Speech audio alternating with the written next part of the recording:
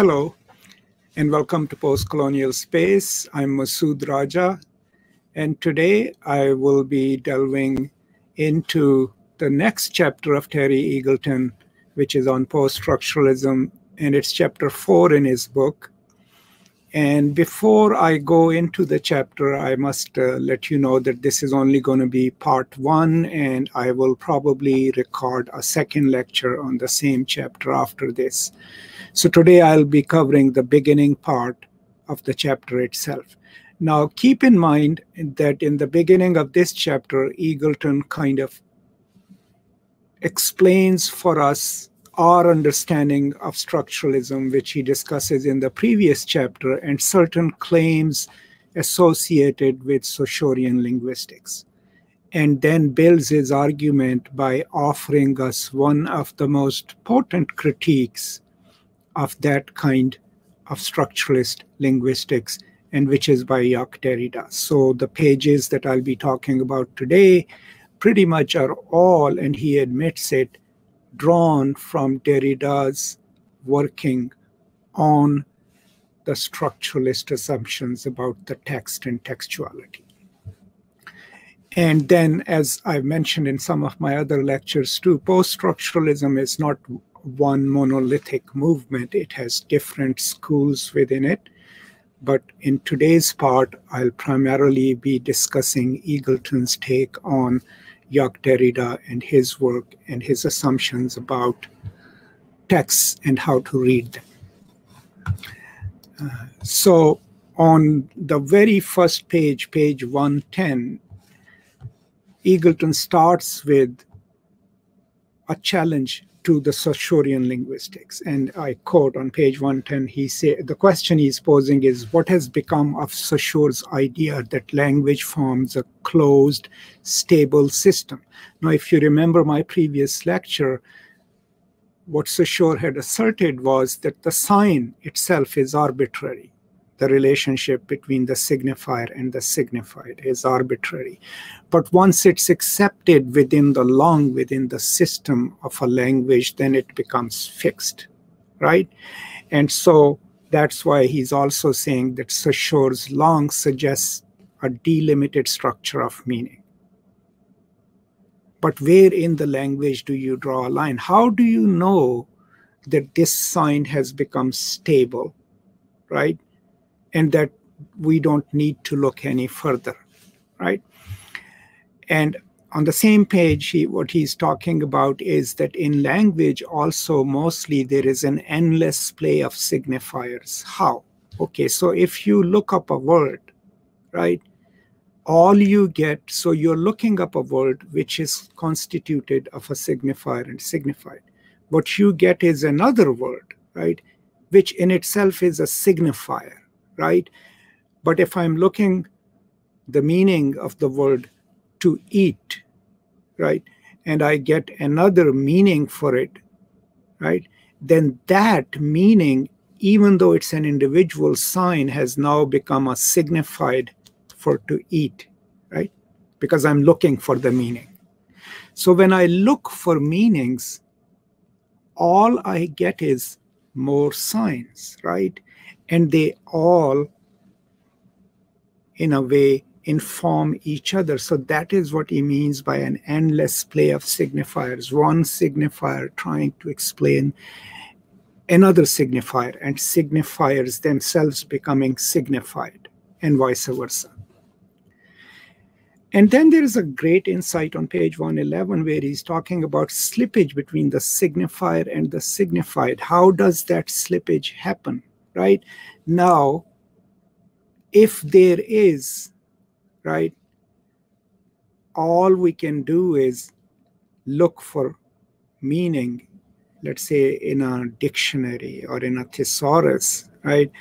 And if the word that I'm looking up becomes the signifier and the meaning that are offered to us are signified, so there is no way the meaning can 100% correspond with this signifier, right?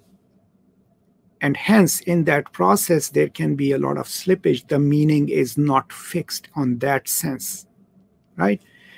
And then the most important insight on page 111, remember, in Saussure we had learned that signs also mean something in difference from other signs, right? So what that insight taught us was that meaning is differential. Meaning is one sign meaning something in difference from another sign. Cat is a cat because it's not a hat, right? Dog is a dog because it's not a pony. Meaning is differential. So that means that meaning is not substantial to the sign. Sign itself does not carry its own meanings. We know its meanings because it's not another sign. So meaning is then outside of a sign. That's what he means by meaning is differential and not substantial. Now, if that is one of the stronger assumptions of Saussurian linguistics, that meaning is through differences, then we already are in perilous territory, because what that means is that for any sign to announce its meanings or to claim its meanings, it must point us to another sign, because it can only mean something in difference from another sign. And so the ultimate question then becomes is, if the meaning is not in the sign itself and is outside of it, then where does it exist, right? That's where difference becomes important, right? Not just in language itself, but in our own ideas of self, right? But keep that in mind. We'll move forward. So then he's briefly touching upon meaning depending on difference of one sign from another, right? But also pointing to another wonderful Derridian insight. Now, in Saussure, we learned that when signs are placed side by side in a semiological chain, right, they mean something in difference from each other, right? And so meaning, therefore, is always through that difference. Now, Derridian term for that is difference, right? What Derrida then teaches us is that reading a semiological chain is a temporal process. We read something over time. In the process of doing that, we are reading and understanding something through difference of one sign from another, but meaning is also always deferred to the next sign, right? So when I move from one sign to the next, I carry a trace of the sign with me to the next sign, and that is how I know what that sign means. So for example, I always use this slightly confusing example in my classes. This is a cat, right? It is a sentence. Now, when I read this is a cat, the this in this is a cat is the this in this is a cat, because I am already deferring its meaning to the is, right? When I get to the is, I already carry a trace of this in it. So the this is a cat. The is in this is a cat already has the this in it, a trace of it.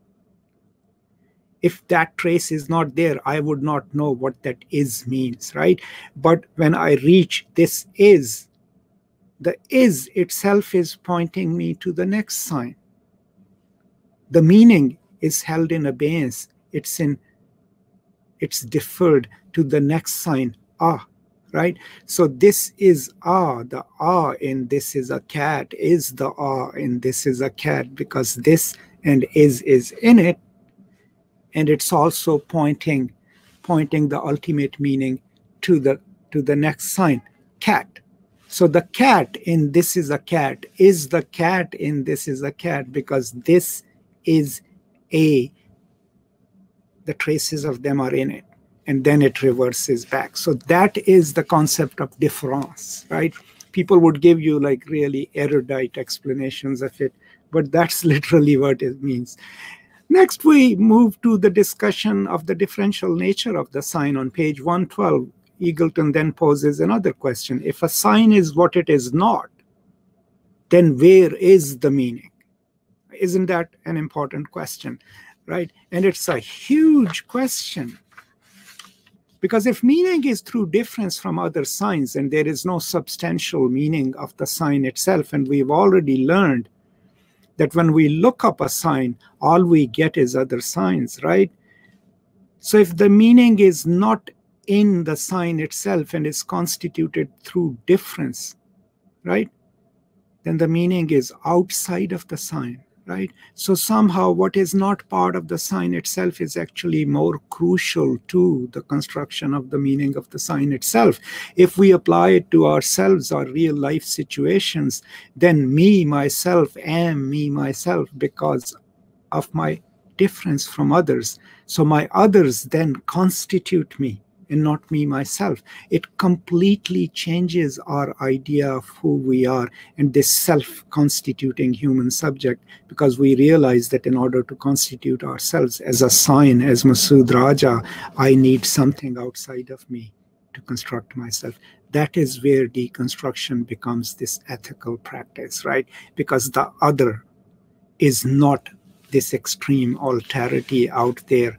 The other is absolutely necessary to constitute a self, right? That's why Spivak speaks about Derrida in that way. Then we've already discovered it. A sign has the traces of the signs that it has excluded to be itself, right? Now, that is where we are coming to the binary structure of language in Saussure, right? Because a sign, how does it constitute itself? How does it stabilize itself? Through exclusions, right? It must constantly guard against the attack on it on two fronts, and I'll come to that in a minute. So it must constantly exclude or hold at bay the meaning that is infusing itself in it through differences on a linear plane, right? But also on a horizontal plane, because as I am saying these words, there are all these other words arraying there, fighting for, right? So a sign has the traces of the sign that it has excluded to be itself, right? It can exclude that, but it cannot mean anything without those traces, right? This is a cat. The is a sign, but it is the is because it's excluding the signs adjacent to it, but it cannot mean the is in the sentence if the traces of those signs are not in it. So what we learned then, according to Eagleton, is that language is much less stable than classical structuralists had believed, right? That the fight is not over after a community within long has decided that this is what we mean when we say this, because even within that agreement, when the sign gets fixed, there can be slippages, and the slippage is on two axes, right? And that's very important for us to understand. So it's on the paradigmatic axis, right, and syntagmatic axis. So the semiological chain, the man cried, is the chain, what we would call it is syntagmatic axis. The paradigmatic axis is where all the other signs are competing for that intention and can at any time replace or send their trace into the semiological chain. So when we say the sign has become unstable, it has become unstable on these two axes, right? And this is an important insight to keep in mind. So I hope, by now, I hope you're not totally confused and I haven't lost you. And with this discussion, he's increasingly then moving into Derrida, right? So on page 112, he starts discussing the question of presence. And the question of presence is one of the major questions in Derrida's first book, right, of grammatology. And I'll get to it in a minute. But let me read this out. What is he saying? So for such theories, the theories that he has described before this paragraph in the book are the theories that believed in this idea of a centered self, where we inwardly made meanings of the things, understood them. Remember the super reader of the structuralist who could read the structure of a text, right? All of them assumed that kind of a reading. But for such theories, he says, it was the function of science to reflect inward experiences or objects in the real world, right? Me being able to name things, to make present one's thoughts and feelings, or to describe how reality was. The whole idea of representation, my ability to explain the world to you or to unravel, it lies within that belief that when I am present and I say something to you, somehow the chances of you misconstruing me are less because I am present there. And the presence of the meaning within the sign is the same idea, that the sign, when said or spoken, carries its own meanings, right? But what we now realize is that this idea that meaning is present in the signs is an illusion. We already know that meaning is differential, right? A sign means something because it is not something else. So it is an illusion for me to believe that I can ever be fully present to you in what I say or write. Because to use signs at all entails that my meaning is always somehow dispersed, divided, and never quite at one with itself. And the reason they are not never quite one with itself is because of the slippage in the process of signification itself, but on those two axes that I talked about, and also because signs mean something because of their difference from other signs. Not only my meaning indeed, but me, since language is something I'm made out of, rather than merely a convenient tool I use. The whole idea that I am a stable entity must also be a fiction. How do we maintain that fiction, right? Through erasure, through maintaining a binary structure of me and him. But even that structure is maintained through differences, right? But the problem of presence in Derrida is this privileging of presence. You know, because in his book of grammatology, he is saying in the Western culture has traditionally been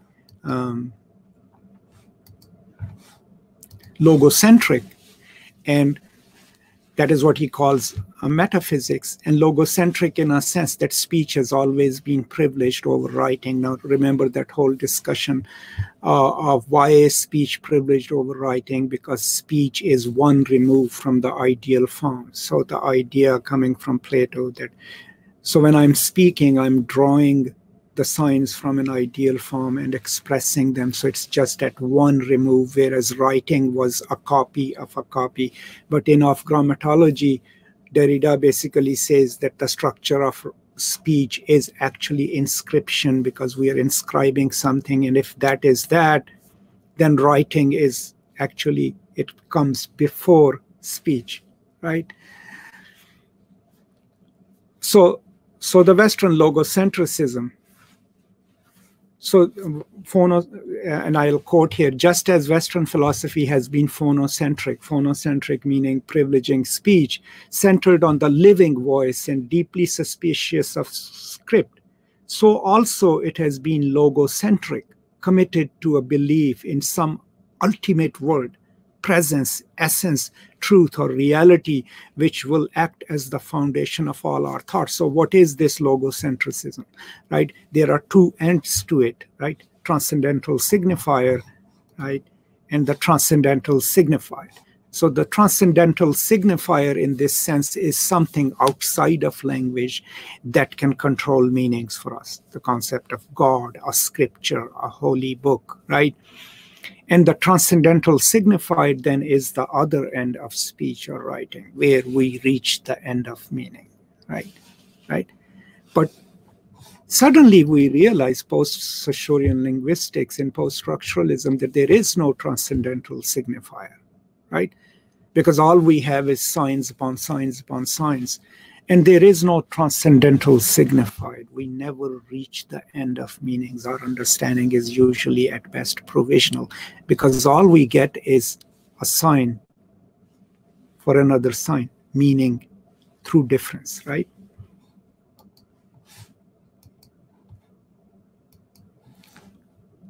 Then,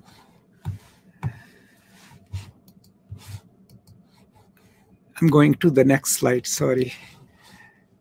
Then he explains, Eagleton starts explaining to us one of the major schools of post-structuralism, which is deconstruction. Okay, and he gives us certain claims which come from Derrida. On page 114, we get, there is no concept which is not embroiled in an open-ended play of signification, shot through with the traces and fragments of other ideas. We already talked about it. You know, a sign is always contingent on two axes, right? On the paradigmatic axis and the syntagmatic axis. Sign is also unstable because it doesn't carry its own meanings. It relies on something outside of it to construe itself, to make meanings. So given that in mind, in very simple terms, the way Eagleton describes deconstruction is the name given to the critical operation by which such binary oppositions. Now remember, Saussurian linguistics also worked on these binary oppositions, right? Since a sign means something through a difference, most of the times that is expressed in a binary structure: man, woman, you know, white, black, civilized, uncivilized, right? This binary structure. Now, what deconstruction does is, it's the name given to the critical operation by which such binary oppositions can be partly undermined, or by which they can be shown partly to undermine each other in the process of textual meaning. Now, furthermore, deconstruction has grasped the point that the binary oppositions with which structuralism tends to work represent a way of seeing typical of ideologies. Ideologies draw rigid boundaries between what is acceptable and what is not. So, in a way, then, one form of post-structuralism is deconstruction, right? And deconstruction is when you pick up an established binary structure, man, woman, which is hierarchically maintained and almost thought fixed, right? And then work on it in a way where you're not saying this is superior or this is not, where what you do is you weaken the hard line between the binary, where you can either prove that part of man is also woman and part of woman is also man, and disrupt that binary structure, right? And if you have done that within the larger structure of culture, then you have opened a space, a political space actually, for more possibilities for one end of the binary. Another thing that happens in the binary structure is that one end of the binary is always privileged, right?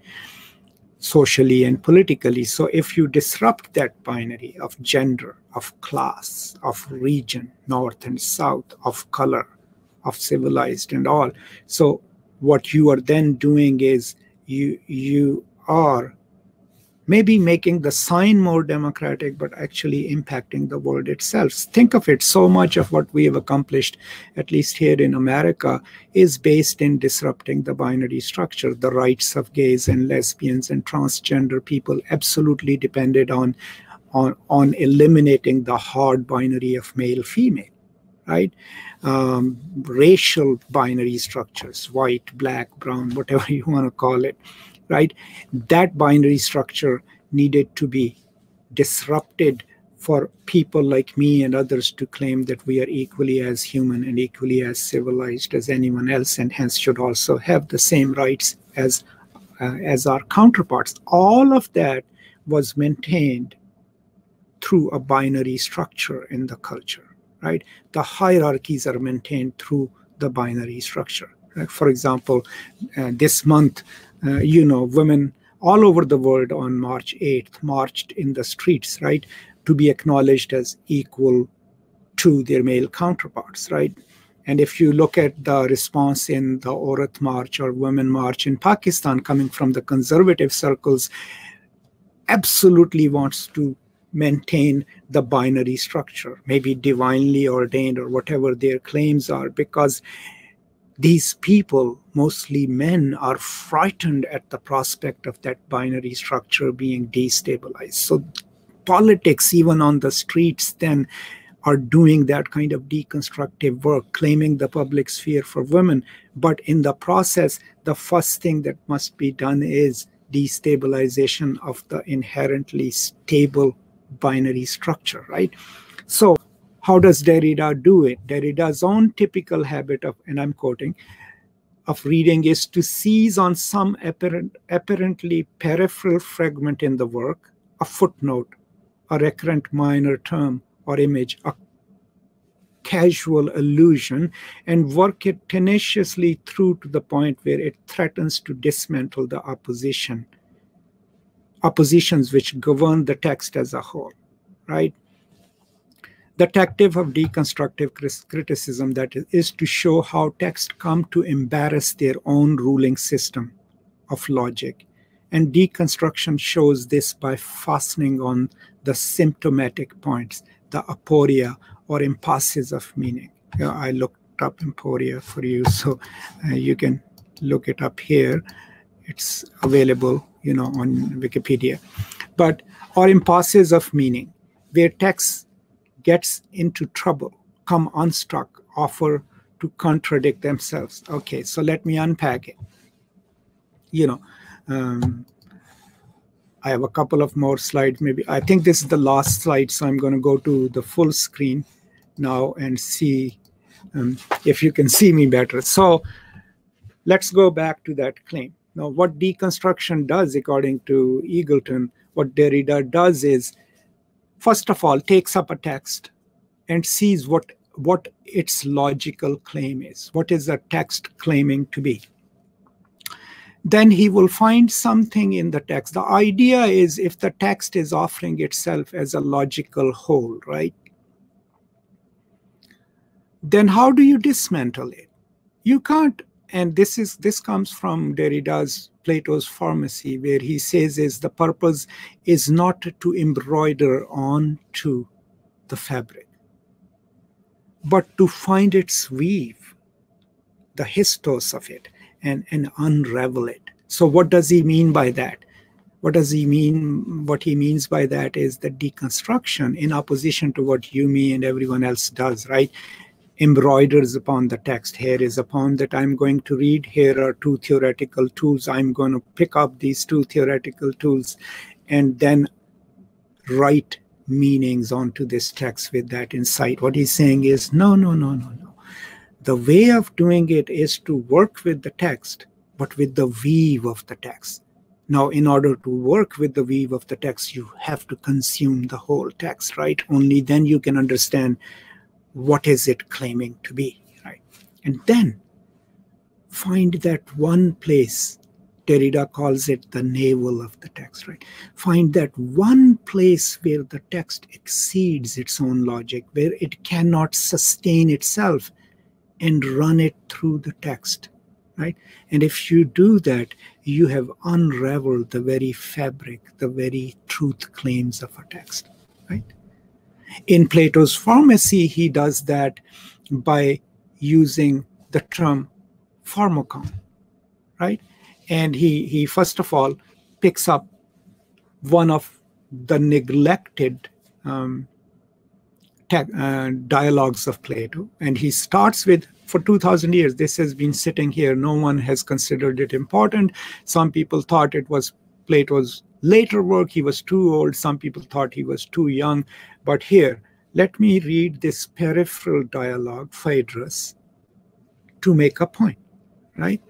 Then, here is a mention of pharmacia, right? No one paid attention to it. Why is it there? Why is it that this is the only dialogue in Plato in which Socrates comes out of the city? What has brought him out of the city? Pharmakon, right? A speech that Phaedrus is carrying, which he wants Socrates to read. So by running the concept of pharmakon through the entire essay, Derrida isn't just proving that writing is before speech. What he's also saying is, here is the method, right? You pick up something that has been considered completely unimportant or peripheral to a text, and you first of all point out that this is quite significant, and that if we tease it out, then we can undo the structure of meaning built around a text, right? I always use, like, carefully though, but an example like from the third from the Gospel of John, right? Where he says, and God sent his only begotten Son to his people. People just gloss over it, right? If you wanted to deconstruct it, you could basically say, can there be a God, first of all, who has his own people? Aren't all the people God's people?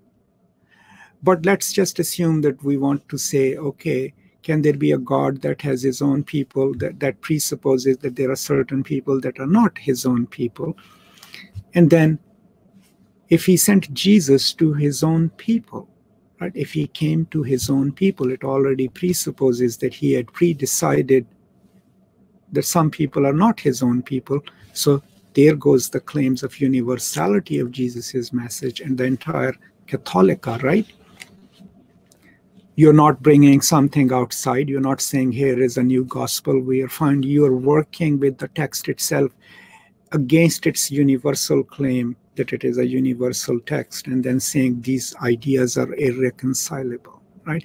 Just as when I argue with my Muslim friends, right, lovingly, when they point to me about women not being equal and all, and they point me to the Quranic verses, I say, fine, okay, do you think that if woman is supposed to, bear half witness compared to man and should not be considered that, when she commits a heinous crime, would her punishment be half?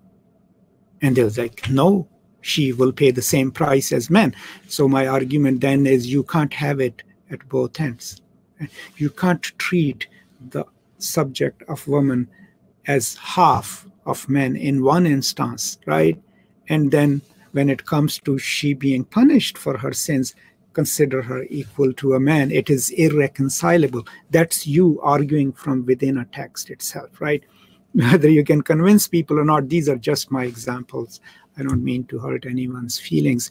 But the most effective argument then always comes from within a text, right? So in this first part of his chapter, Eagleton is mostly explaining to us Derrida and deconstruction.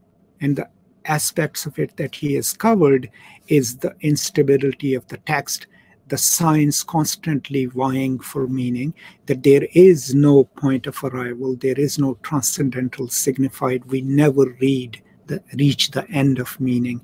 All we get is more signs, right? And that signs mean through difference. The sign is differential and not substantial, but meaning is also deferred to the next sign and the next sign.